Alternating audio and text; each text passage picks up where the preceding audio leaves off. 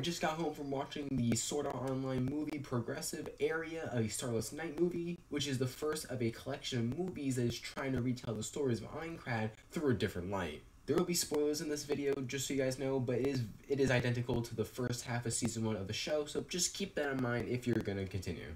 And just before we even start, you guys know that I love SAO. So seeing a movie series of Aincrad being retold on the floors between our favorite duo, Kirito and Asuna, is pretty refreshing for this time of year. Most of the main points in Season 1 are the same, but right after the first boss, Asuna and Kirito team up, which is interesting to see the different paths the storyline will take now. Like, Asuna won't be in this grouchy, annoying attitude towards Kirito, and obviously will fall in love with him. We of course have Mito, who is a guilt-driven character that exists in the world of Asuna, and this mysterious character named Argo, which we'll probably see later on. Compared to Ordinal Scale, for example, it's no different. The animation of this movie is fantastic. I wanted to cry to think that we can get this quality of a rehash of the Aincrad arc with more time spent on the story. As such, the music common with SAO, of course, is just great.